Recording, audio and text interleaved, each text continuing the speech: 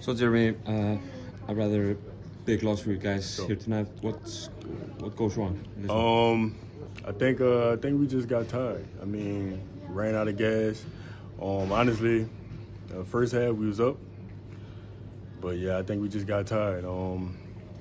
Which first thing that goes is your mind when you're tired. So then we have a lack of execution on a basketball end. But I just think we got tired. First 15 minutes, good for you guys, right? Yeah. What are you doing right there?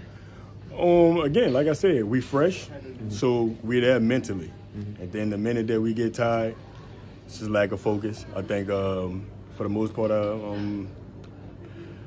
appreciate the girl efforts for trying to execute the game plan. So You're stepping in as coach for this Bradley team. How have the first few days been for you? It's been pretty crazy. Practicing myself, coaching a few under 18, under 20 practices as well, and also coaching the girls. But I mean, this is what I love to do. I love basketball, so I watch it anyway. So it's just another thing.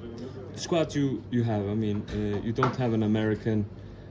You're playing here tonight. You're playing against 3 professionals. You only have 1 on your team. Yeah, this is not a fair fight, is it? I mean, when we out there and we playing, we don't look at none of that. We just roll with the punches, and that's what I'm just trying to encourage the girls.